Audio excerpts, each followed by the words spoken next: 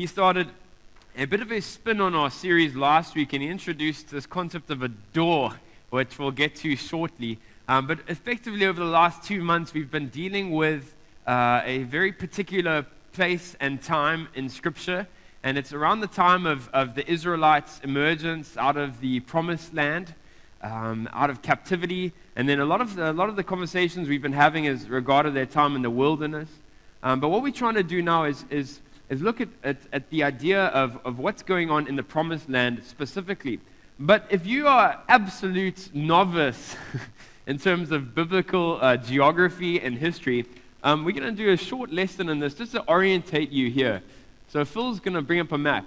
So I thought let's start with the most obvious, where we are, So we're down in South Africa down here, and this is Africa. If you don't know that, then you've definitely missed out on a lot of things in life. And so we got Africa here, and this is kind of where everything takes place. We're going to zoom in a second there, but it's good to remind ourselves, just as you look at this map, of the very specific geographic and historical context in which the Bible is written. Sometimes I have to remind myself the Bible's not like reading Lord of the Rings or some other fantasy thing. These are real characters in actual history. These are real flesh and blood people having real experiences with God.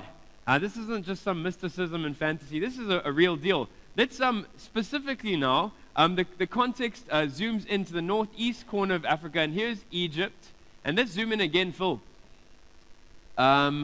And this is kind of where everything goes down, in this kind of area here. In particular, the Promised Land is up here on the right, Israel. Now, this is all modern-day maps. This is literally just me screenshotting Google Maps and putting this up. So the guys were over there.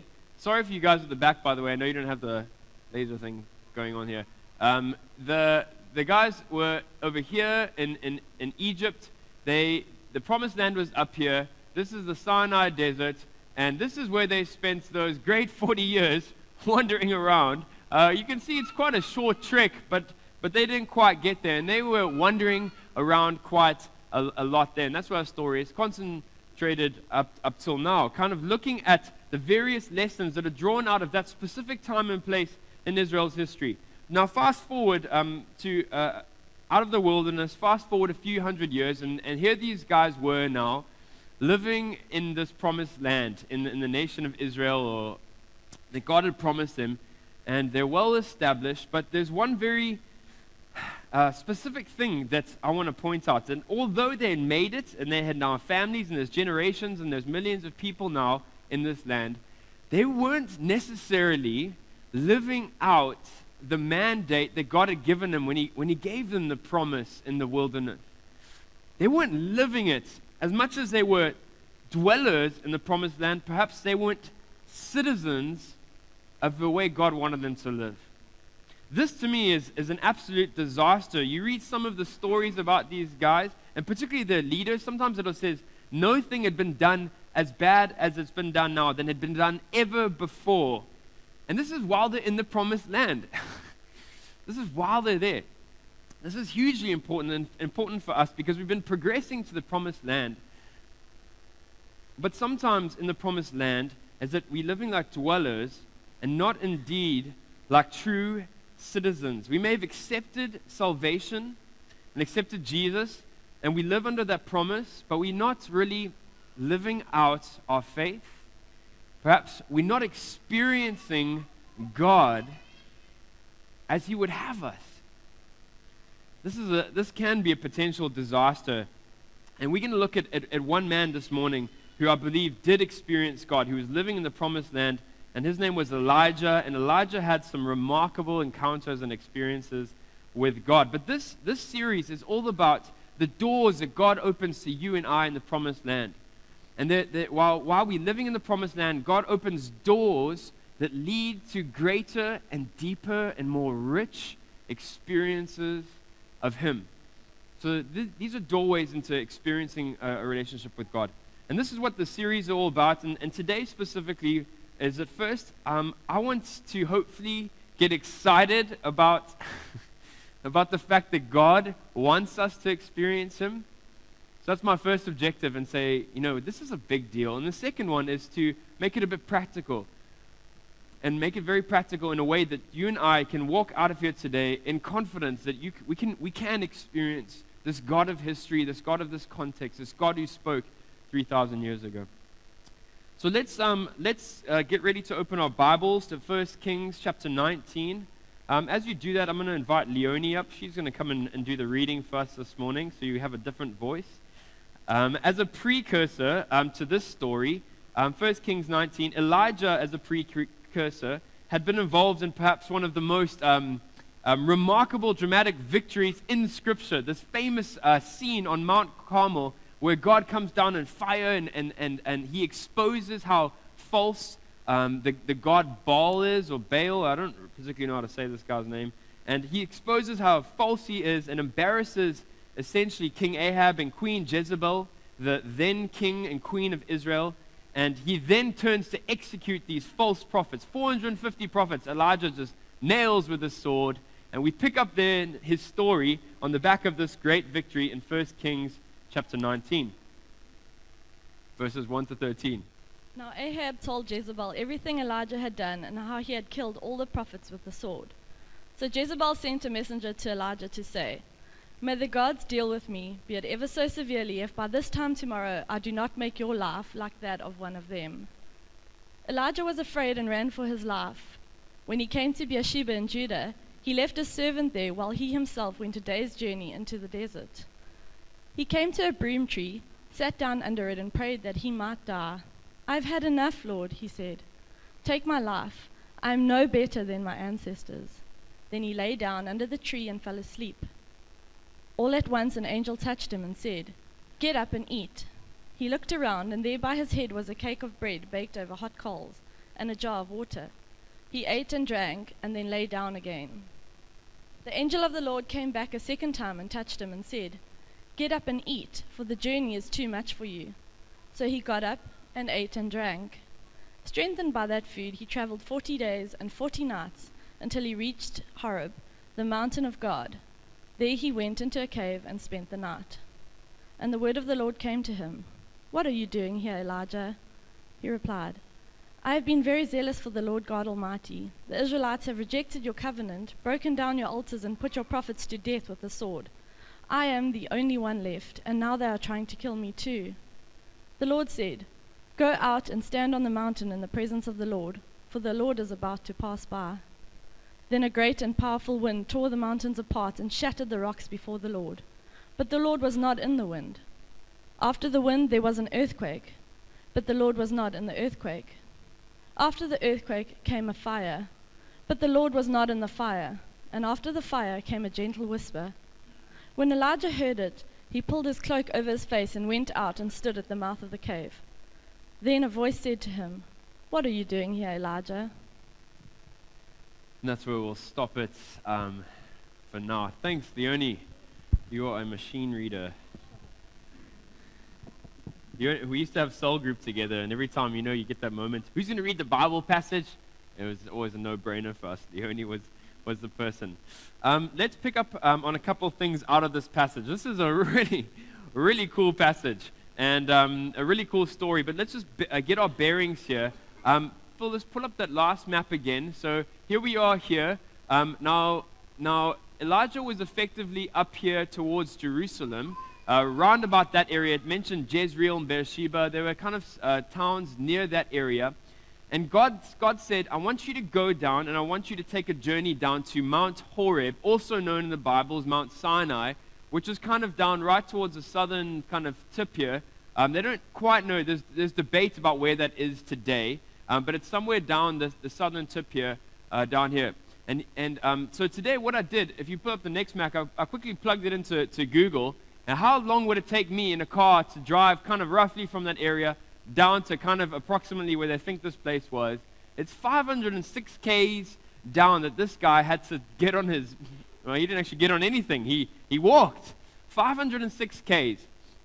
It would take 6 hours, 42 minutes today in a car. It's the equivalent of essentially driving to East London, and that's how far it is. It would be a long, long way to walk. If you had to walk, you'd have to follow the N2 around. You wouldn't even be able to go down the coastline straight away. That's kind of the length, if you kind of want to kind of get some bearings for the the distances in this area, that's the length that Elijah had to walk. But the last map then indicates how he did that in the older kind of area. So there he was, Jezreel, there's Jerusalem, there's Beersheba, and he heads down there to Mount Sinai at God's beckoning. And he takes this journey, and what happens at this mountain when he gets there are two remarkable things. Now first, before we mention those two things, this is the same mountain, guys, as the Israelites came to when they came out of Egypt, and God met them there with the Ten Commandments. This is the same mountain when Moses was looking after sheep, and he saw the burning bush, and God met him there. There's something significant about this mountain, particularly in an Old Testament context. And what happens at this mountain is remarkable, and we've just heard the story. The first thing that happens is that God asks him this question, and he asks him it twice. Once before he's, it's twice at the mountain. He asks this question, Elijah, what are you doing here? What are you doing here? Now, I don't know if God was maybe just messing with him a bit, because God obviously knew why he was there, because God had actually told him to come there, but he still asked, what are you doing here? And when you look at Elijah's response, even beforehand, we look at Elijah's kind of state. He'd said earlier in the passage, Lord, take my life. I'd rather die than kind of dwell with myself at the moment. Take my life. I'm no better than my ancestors. He says, I've had enough. Some of the other adjectives he uses, he talks about how the Israelites have rejected and they've broken down the altars of God. And he says, I'm the only one left. I'm alone, in other words. He's describing his state to God. And kind of it's, what I believe God is kind of asking him to do is kind of to answer the question, Elijah, how are you doing at this moment? Or perhaps, how is the state of your heart? How is your relationship with me right now? How's the level of your faith? You know, there's a book called Not a Fan. And Not a Fan, he talks about this first step of becoming a follower of Jesus is having a DTR conversation. It's a define the relationship conversation. It's when you get in that point, for you guys who have been married years, and you might remember this type of point. At one point in your life, you probably had to define the relationship with the person you were, having vibes with, as we like to say, or interested in. And you have to, for guys, or maybe it's girls, you have to kind of get to a point where you got to express yourself, right? Like, I like you. I don't know, what do you say? It's unfair that the guy often has to initiate it. These days, it's actually hectic because all these oaks here in front, I tune them, but they just SMS it. Oh, you're really awesome. I really like you. It's so easy. But a lot of you slightly more mature people would have had to have the conversation. And you always get to that point where you've got to define the relationship, express what's going on between you and that girl. And I remember I had to do that with Jess, and I was, not particularly manly. I had a pillow and I went, woo, woo, woo. She said, what? What do you want to do? You're going to have to say that again, Jason. I like you. Do you want to go out on a date? And these are define the relationship moments. They can sometimes be awkward and fun, but this is essentially what's happening here. God is defining where him and Elijah now stand. And so let me ask you, how would you define your current relationship with God? What is your current experience with God? I've got a list of words that might help you out here. I'm going to just step over here so I can see them. Would you say it's non-existent, exciting, discouraging, or dynamic? Is it sinful, perhaps? Has it plateaued? Is it growing? Is it powerful, contagious, or embarrassing, maybe? Is it in decline? Is it miraculous? Are you bewildered? Are you hopeless? Is it deepening? Are you confused, victorious, defeated? Are you joyful? Are you ashamed? Do any of those jump out to you that maybe can help you articulate how you are currently experiencing God? That's a list that I drew from a book called Experiencing God by Henry Blackaby, and it is a good read that maybe we are using a little bit for the context of this sermon, and feel free to go buy that. They do have it at CUM Books. But he talks about this list here. If we're going to have genuine, your desire is to have a genuine experience with God, it has to start at this place of honesty, transparency about your current state, just like Elijah was saying. Elijah didn't mince his words. He literally wanted to die. And that was his current state. Where are you at in your current state with God? Second thing that happens, the first thing is this: define the relationship moments, define the relationship conversation. The second thing that takes place is the way in which God does reveal himself to Moses, to Elijah. Always getting these oaks confused. He reveals himself to Elijah in an utterly remarkable way. And I pick up again from in 1 Kings. It says, when Elijah goes to stand out on the mountain, a great and powerful wind comes. It tears up the rocks. Then an earthquake comes, and it just shakes everything. And then a fire comes. But in each one of these powerful moves of nature, God, it says, is not in them. And then afterwards comes a small, gentle whisper, and God is found in that whisper, saying, Elijah, what are you doing here? And I want to contend that this moment in history, in my experience and in reading Scripture, although God does speak in many ways, I found that often the voice of God is found in small, gentle whispers and promptings. And I don't want to limit God's interaction in any way. I wouldn't want to do that. But it's often a whisper. And for us to hear that whisper, in a sense, we're going to have to be like Elijah. We've got to be positioned in the right place. So Elijah was obedient to going down to the mountain. And then when we're there, we got to be listening. We can't just be expecting God to kind of show up in a fire. It's often listening intensely. Now, this idea of hearing God in the context of Elijah at a specific time, at a specific place, is something that I can relate to in my own life. I took a mission trip with our church growing up, and as I kind of was getting serious about my relationship with God, they used to go on mission trips, and I thought, I want to go on a mission trip too. This is going to be cool. And our church went to Swaziland, and I went along to Swaziland, and we did all sorts of stuff. And I remember waking up one morning, and I was up, and I decided I'm just going to go for a walk around the field next to where we were staying at someone's house. So I just walked around the field, when all of a sudden, walking there, I was totally overwhelmed just with the presence of God. I didn't have a Bible in my hand. I actually wasn't necessarily going to have a quiet time. I just went for a walk. And unexpectedly, in that particular place, at that particular geographic location, God came, and it was in the form of a whisper, and I was overwhelmed to the point of tears, as I knew God was saying to me, I'm here with you right now, and I've got a plan for your life that I'm going to unfold with you. And I had to go to my youth pastor, like drizzling like a baby, but I didn't even know why, because nothing had happened. And I said, I don't know. And he just said to me, God is speaking to you. Just be open and keep listening. And I relate to this experience of Elijah. These are, in a sense, maybe you can too. These are the Mount Horeb or Mount Sinai experiences. But here's what I want to say in relation to Elijah's specific experience here, is that characteristically, this way of experience God tends to be an Old Testament way of experience God. You see, the idea of going to a sacred place, they used to go up, it says, the Israelites, to the temple to worship in Jerusalem, going to the mountain of God.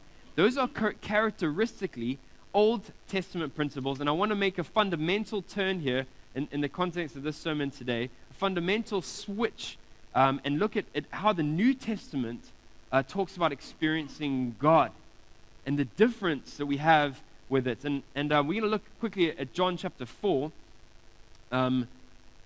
verse 19 to 24. It will be on the screen if you don't have your Bibles again. John chapter 4, verse 19 to 24, it says, Sir, the woman said, I can see that you are a prophet. This now is Jesus, by the way. He's on the road to Galilee with his disciples. So this is the context, and he stops for a well, at a well, and he has this conversation here with this Samaritan woman. So she says, Sir, I can see that you're a prophet. Our fathers worshipped on this mountain. But you Jews claim that the place where we must worship is in Jerusalem. All right, two significant places of worship that she's referring to. And for her, who's a Samaritan, the mountain she's talking about is not necessarily Mount Sinai that we've been talking about. She's talking about another mountain where the Samaritans believe that that was where Abraham sacrificed his son Isaac. For them, it was a holy place, a place of worship, as was Jerusalem for the Jews. Verse 21, Jesus declared, "Believe me, woman, a time is coming when you will worship the Father neither on this mountain nor in Jerusalem. You Samaritans worship what you do not know. We worship what we do know, for salvation is from the Jews.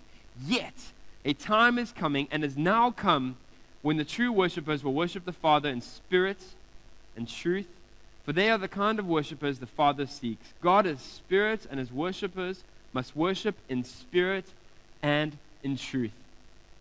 Jesus is saying, a time is coming, a time is coming, a time is coming that something is going to happen and something is going to change. And I can sense his excitement as he's building this woman to this climax. And he's saying, there's something significant going on here, and it's a fundamental change that's going to happen. There's fundamental change related to experiencing God. That he's starting to underplay the mountain experience and the temple experience at Jerusalem.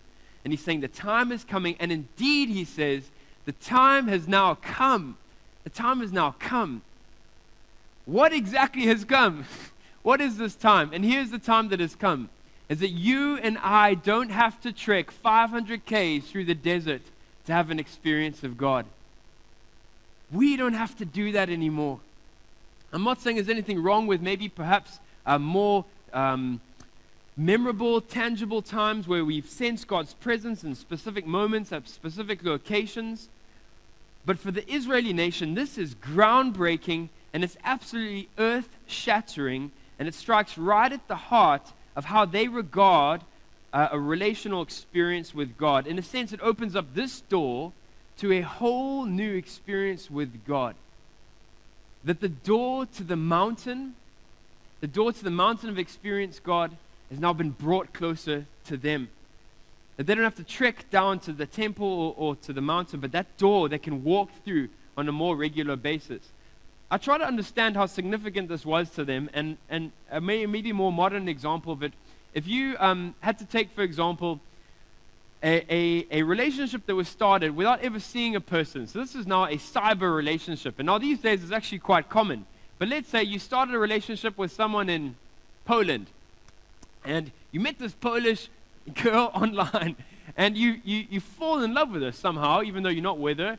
But you talk through Skype. Skype is like a program. If you don't know what it is, you can see the other person on the other side of the world, their face. And you have this Skype relationship, and you fall in love with them, and you talk to them about all this going on. And then you decide, let's get married. Let's get married. So you marry this Polish girl on the other side of the world, but of course it's not in person. You're doing it over Skype. And you have this Skype wedding, and it's great, and sort of. And you have the Skype wedding and the Skype marriage, and then you keep building your relationship with that, and then 5 years goes by, and it's great, but you kind of feel like you're missing something, right? 10 years goes by, and you're still used to the Skype thing, but then one day, after 15 years, your wife says, "I'm coming. The time has come. I'm coming to you, baby. I am moving over to be with you in person all the time. I'm going to be next to you. I'm going to be right with you. I'm going to be walking with you and driving with you and living life with you and, doing all the other marriage stuff together." And this is the significance of what Jesus was saying to this woman, is that they would have a new experience with God because of what Jesus was ushering in. But here's the problem. Some of us, we still live our Christian lives in a sense, kind of like the Old Testament way of relating to God. We want to go to somewhere to experience God. We maybe go to church, and that's our experience of God. Awesome to go to church, and I guarantee you, if you come here week in and week out, you'll experience God. But if your faith is based solely on that, there's a problem. Going to events or to conferences which just strengthen your faith, but just leaving it there, it's the same thing as just being a dweller in the promised land, but not truly a citizen of how God would have you live. And in doing so, we are completely missing out on the rich and rewarding experience of being able to enter through the mountain door to experiencing God on the mountain. We miss that. We miss the everyday potential experience when we practice our faith like this.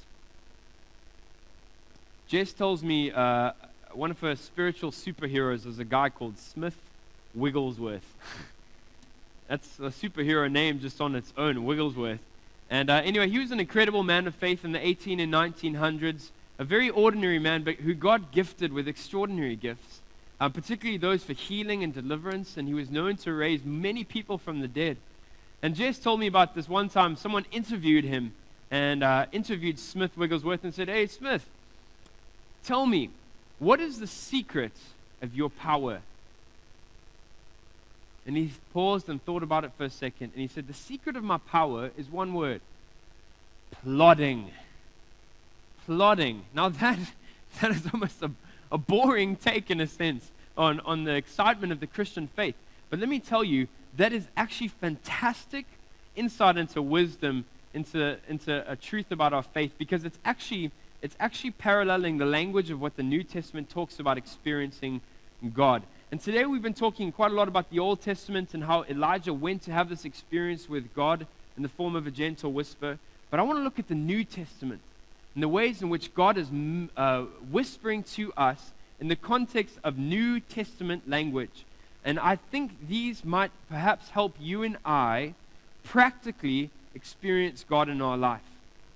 Luke 9 verse 23 is our first one. Luke 9 verse 23. Should come up on the screen.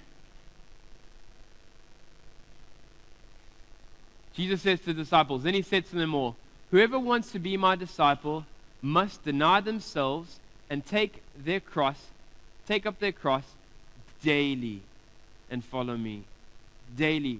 The first word the New Testament points out to an experience with God is the word daily. Our experience of God starts with a fundamental choice. Are we going to do it every day, or are we not? In the context of relationship, you know when you have like an issue with someone and maybe the issue is with them, but it's not with you. So you're like, no, it's you, it's not me. You know, it's you, it's not me. But maybe the issue is with you. You're like, no, I need to break up. It's me, it's not you. No, it's me, not you. No, it's not you, it's me. You know, one of those type of conversations. In this case, it's me, not God. It's us, not God. You see, God has done his part. God has taken the first step, and God has chosen that daily he will be with us. Have you chosen that daily you want to be with God? The Bible says, remember, that God first loved us. He's taken the step. It's not him. It's us. It's us. And it starts with this choice, as Jesus says.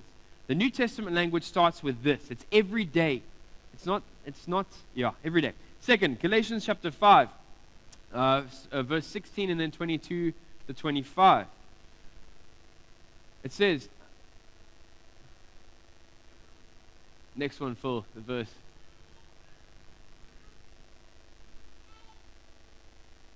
Oh, let's look it up here.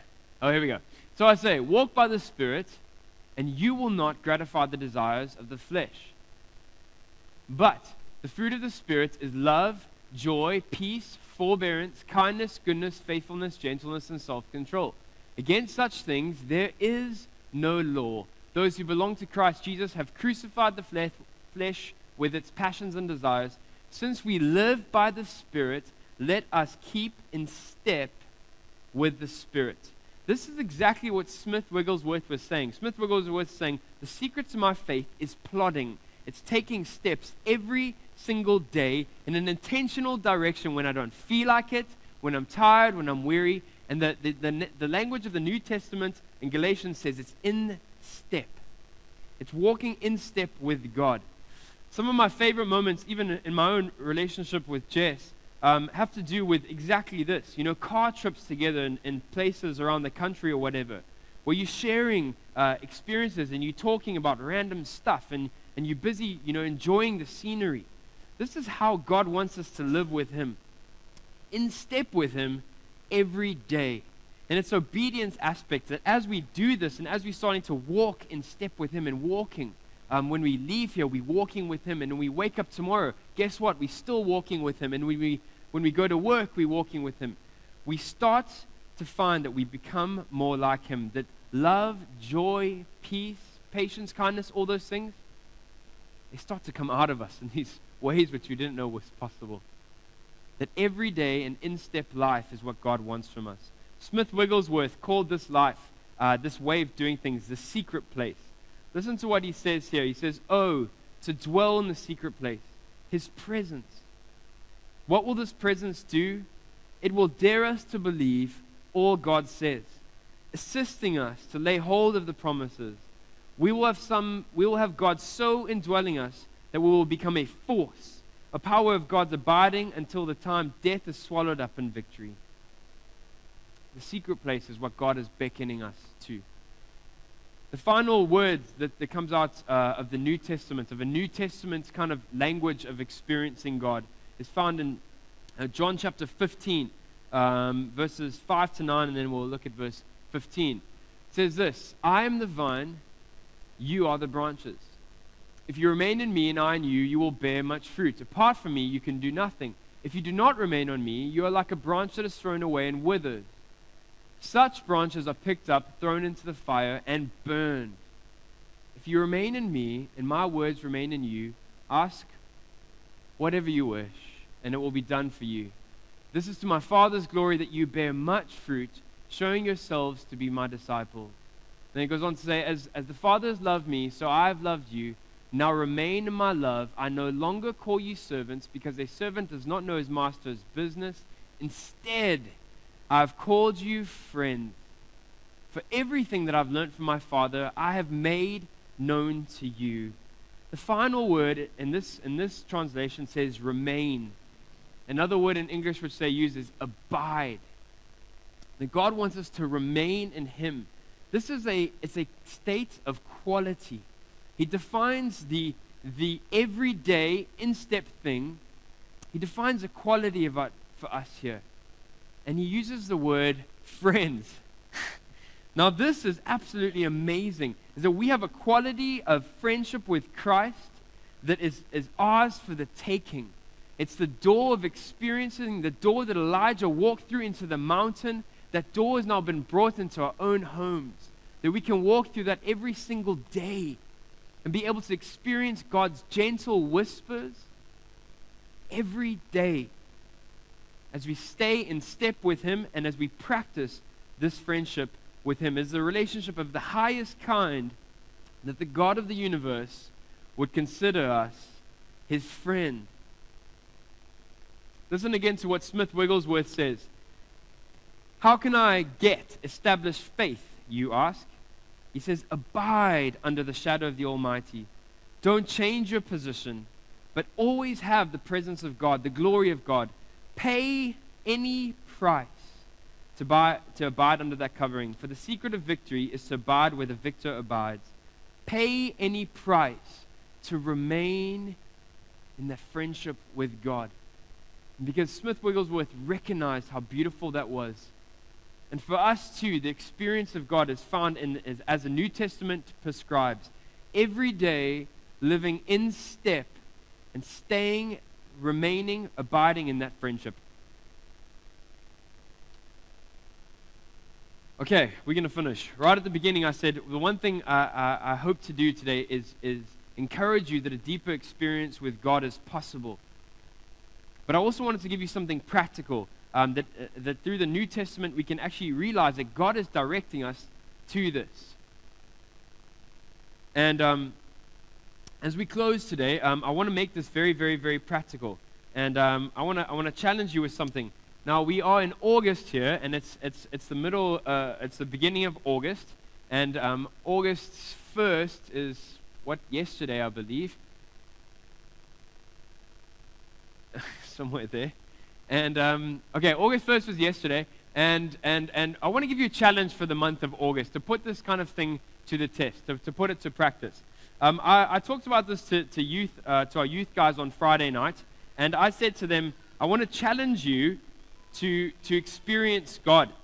Because I believe what I said. I believe that God can be experienced on an everyday basis. So here's what I said to them. I said, there's 31 days in August.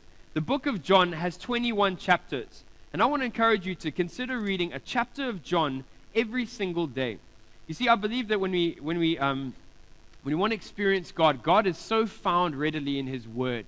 And when we regularly attend to His Word, we'll be able to find Him. And this is something I believe so much. In a sense, it's kind of like a money-back guarantee. And I remember this clearly, the power of God's Word in terms of experiencing God. I had one of our youth guys come visit me once.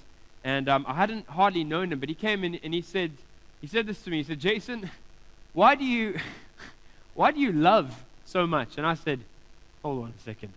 First of all, I hardly even know you. I don't love you that much because I don't even know you. You know. Secondly, I work for a church. It's my job to love you. You know, don't put that on me.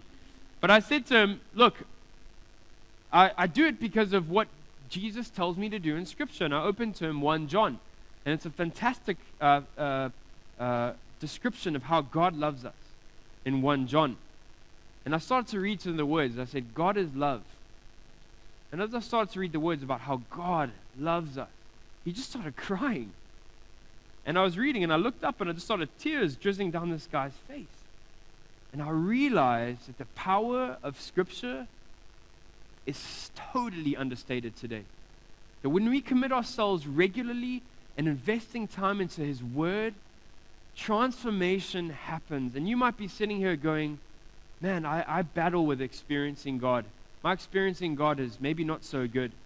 Guys, I want to challenge you during the month of August to commit yourself to reading the Word of God every day.